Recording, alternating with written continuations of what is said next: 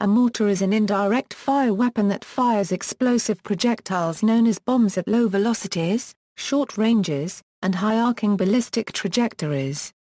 It is typically muzzle-loading with short barrel, generally less than 15 times its caliber. History, origins. Mortars have existed for hundreds of years, first seeing use in siege warfare. Many historians consider the first mortars to have been used at the 1453 siege of Constantinople by Fauci Sultan Mehmed. A European account of the 1456 siege of Belgrade by Giovanni da Tagliozzo credits the Ottoman Turks for using 7 mortars that fired stone shots 1 Italian mile high. The speed of these was apparently slow enough that casualties could be avoided by posting observers that gave warning of their trajectories. Early mortars, such as the Pumhart von Stier, were also large and heavy, and could not be easily transported. Simply made, these weapons were no more than iron bowls reminiscent of the kitchen and apothecary mortars from where they drew their name. An early transportable mortar was invented by Baron Menno van Kuijhen. An early use of these more mobile mortars as field weapons was by British forces in the suppression of the 1719 Jacobite rising at the Battle of Glenshire. Wide-angle trajectory mortars held a great advantage over standard field guns in the rough terrain of the West Highlands in Scotland. Kuehhorn-type mortars of approximately 180 pounds weight were used by both sides during the American Civil War. At the Siege of Vicksburg, General U.S. Grant reported making such mortars by taking logs of the toughest wood that could be found, boring them out for 6 or 12-pound shells and binding them with strong iron bands. These answered as Kuehhorns, and shells were successfully thrown from them into the trenches of the enemy.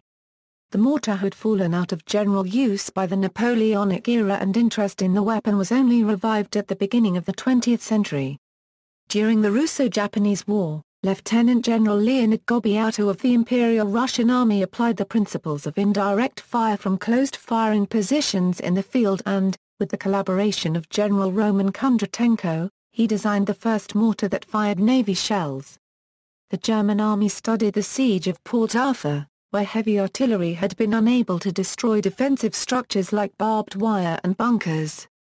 The solution they developed was a short-barreled rifled muzzle-loading mortar called the Minenfer, and was built in 3 sizes.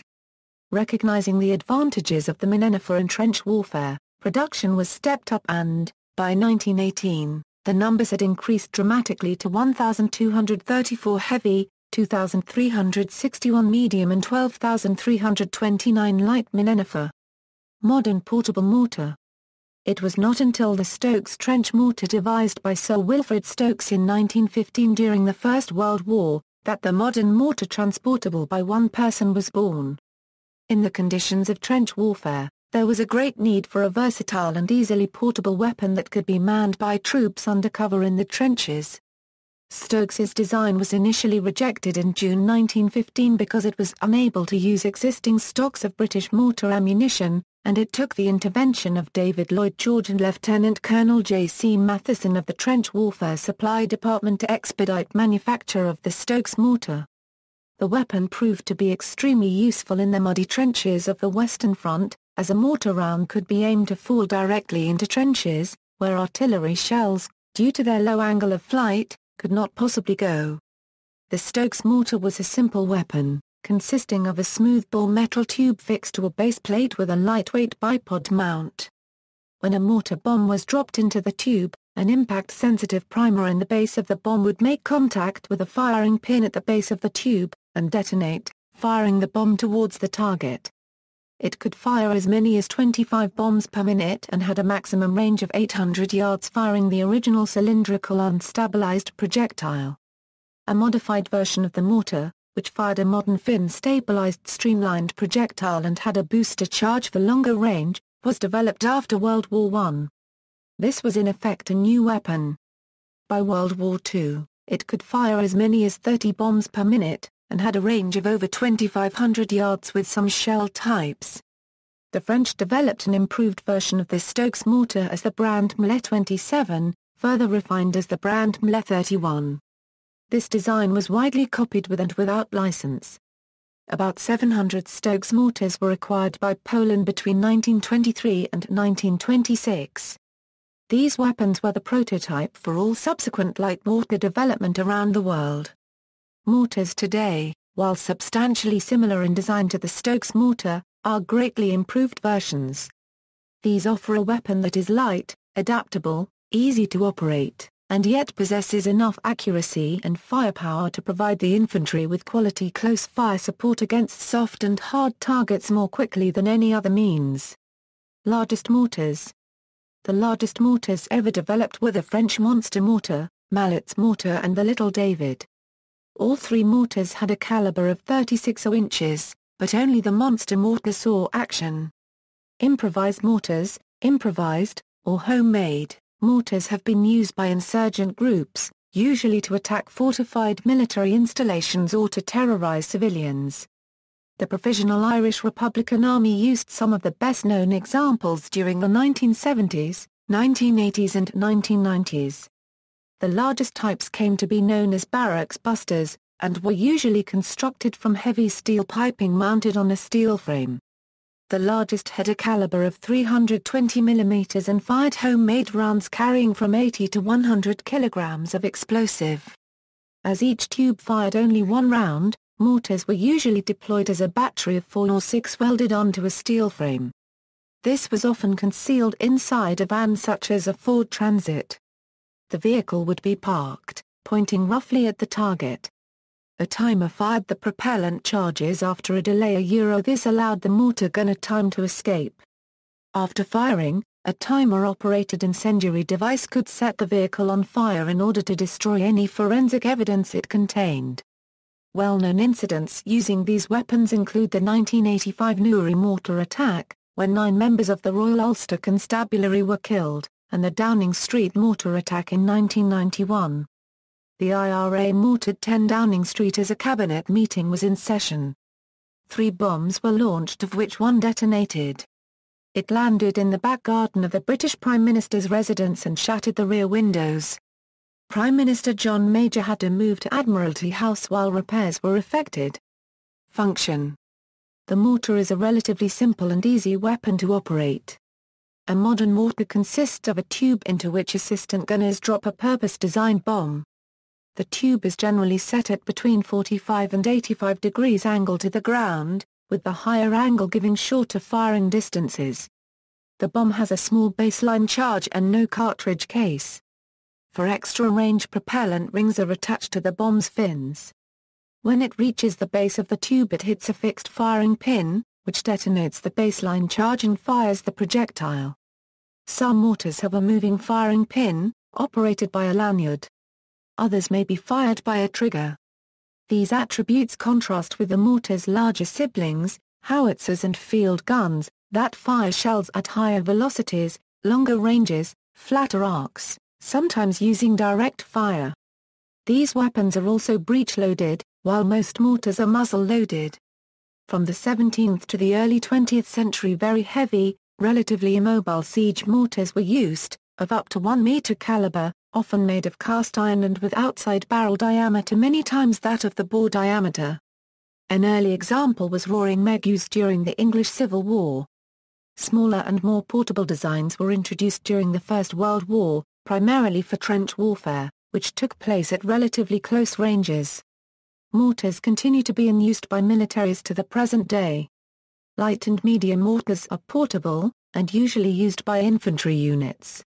The chief advantage a mortar section has over an artillery battery is the flexibility of small numbers, mobility and the ability to engage targets in cover with plunging fire. Mortars are able to fire from the protection of a trench or other type of cover. In these aspects, the mortar is an excellent infantry support weapon, as it can be transported over any terrain and is not burdened by the logistical support needed for artillery. Heavy mortars are typically between 120 and 300 mm caliber. These weapons are usually towed or vehicle-mounted, sometimes breech-loaded, and normally employed by infantry units attached to battalion through division level. Even at this size, mortars are simpler to operate and less expensive than comparable howitzers or field guns. A mortar can be carried by 1 or more people, or transported in a vehicle. An infantry mortar can usually also be mounted and fired from a mortar carrier, a purpose-built or modified armored vehicle with a large roof hatch. Heavy mortars can be mounted on a towed carriage, or permanently vehicle-mounted as a self-propelled mortar. Twin-barreled self-loading mortars such as the Patriot Amos .1 are the latest evolution of these heavy mortars and are mounted on platforms such as armored personnel carriers, tank chassis, and coastal patrol boats. A mortar can also be a launcher for fireworks, a handheld or vehicle-mounted projector for smoke shells or flares, or a large grenade launcher. Design. Most modern mortar systems consist of three main components: a barrel, a baseplate, and a bipod. Modern mortars normally range in caliber from 60 ohm to 120 ohm. However, mortars both larger and smaller than these specifications have been produced. An example of the smaller scale is the British 51mm light mortar, which is carried by an individual and consists of only a tube and a baseplate. Conversely, a large example is the Soviet 2S4M 1975 Tyalpan 240 ohm self-propelled mortar. Smaller mortars are commonly used and transported by infantry-based mortar sections as a substitute for, or in addition to, artillery. Ammunition for mortars generally comes in two main varieties: fin-stabilized and spin-stabilized. The former have short fins on their posterior portion which control the path of the bomb in flight. Spin-stabilized mortar bombs rotate as they travel along and leave the mortar tube, which stabilizes them in much the same way as a rifle bullet. Both types of rounds can be either illumination, smoke, or high explosive. Spin-stabilized rounds may be fired from a smoothbore or a rifled barrel. Since mortars are generally muzzle-loaded, mortar bombs for rifled barrels have a pre-engraved band, called an obturator, that engages with the rifling of the barrel. They are more accurate, but slower to load. Exceptions to this were the US M2 4.2-inch mortar and M30 mortar, whose ammunition had a sub-caliber expandable ring that enlarges when fired. This allows the projectile to slide down the barrel freely, but grip the rifling when fired. The system is reminiscent of the Minier copyright ball for muzzle-loading rifles. Mortars are made in a range of calibers. The French 81 ohm mortar became standard for many countries, while the Soviet bloc standardized on the 82mm mortar. Mortars suffer from instability when used on snow and soft ground, because the recoil pushes them into the ground or snow unevenly. A solution to this problem is the ration bag. Distinctive features of mortars. Modern mortars and their ammunition are generally much smaller and lighter than other artillery, such as guns and howitzers, which allows light and medium mortars to be considered light weapons. That is capable of transport by personnel without vehicle assistance. They are short-range weapons, and often more effective than other artillery for many purposes within their shorter range. In particular, due its high, parabolic trajectory with a near-vertical descent, the mortar can land bombs on nearby targets, including those behind obstacles or in fortifications, such as light vehicles behind hills or structures, or infantry in trenches or spider holes. This also makes it possible to launch attacks from positions lower than the target of the attack. Higher. A target easily accessible to a mortar. Mortars are also highly effective when used from concealed positions, such as the natural escarpments on hillsides or from woods, especially if forward observers are being employed in strategic positions to direct fire. An arrangement where the mortar is in relatively close proximity both to its foe and its target, allowing for fire to be quickly and accurately delivered to lethal effect. Fin-stabilized mortar bombs do not have to withstand the rotational forces placed upon them by rifling or greater pressures, and can therefore carry a higher payload and a thinner skin than rifled artillery ammunition. Due to the difference in available volume, a smooth-bore mortar of a given diameter will have a greater explosive yield than a similarly sized artillery shell. For example, a 120 ohm mortar bomb has about the same explosive capability as a 155 ohm artillery shell. Also, fin-stabilized munitions fired from a smooth bore, which do not rely upon the spin imparted by a rifled bore for greater accuracy, do not have the drawback of veering in the direction of the spin. Spigot mortar. Spigot mortars, a particular type of mortar, consist of a mostly solid rod or spigot, under which a hollow tube in the projectile fits, inverting the normal tube mortar arrangement. At the top of the tube in the projectile, a cavity contains propellant such as cordite. There is usually a trigger mechanism built into the base of the spigot, with a long firing pin running up the length of the spigot activating a primer inside the projectile and firing the propellant charge.